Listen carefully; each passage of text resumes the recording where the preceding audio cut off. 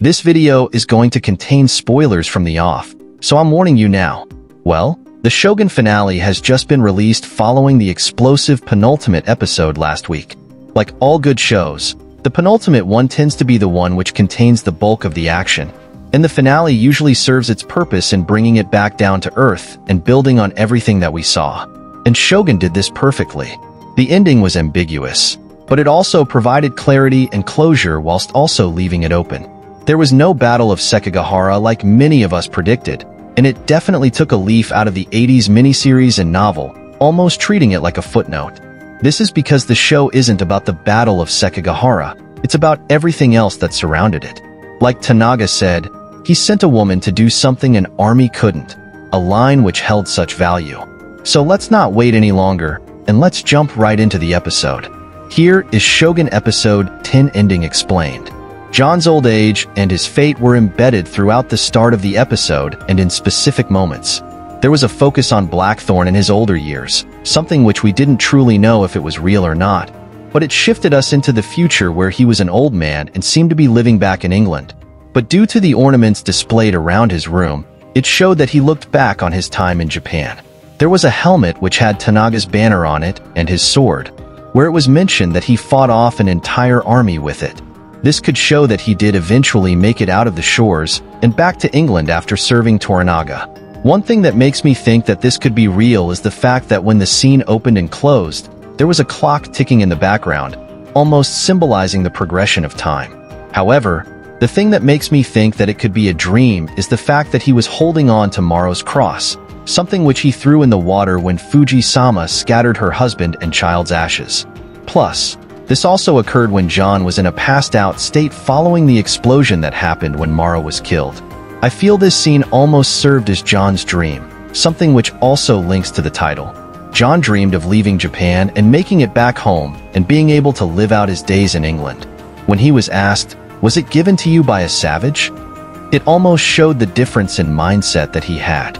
Later on in the episode, when he was passed out again, that question came back into his mind, and then it cut to Maro on several different occasions. The series battled with John's sense of belonging and getting to a point where he didn't fit in with the European culture that he was used to, but also not quite fitting in the culture and land that he found himself in whilst in Japan. With savage being something that he described the people as before he'd even stepped foot in Japan, he thought far differently by the time he woke up. I don't think we'll ever truly know if this scene was a dream or if it was reality, but I'm leaning more towards it being a dream. In real life, the real John Blackthorne, William Adams, never actually left Japan and stayed there until he died. He even had children there too. So if the show is wanting to stay true to the history, which it has tried to do on many different occasions throughout its run, I feel this would be acting as a dream. John's heartbreak and sense of mourning for Maro were present throughout the entirety of this episode. He had Mariko's cross, which she was given 14 years ago by Father Martin Alvito, and when it was given to her, Alvito said, "For when there are no words." And with Blackthorne holding on to this cross with everything that he had within him throughout most of the episode, even holding on to it when he was going to commit seppuku, it showed that he was riddled with grief, and he genuinely had no words that he could say that would make anything better.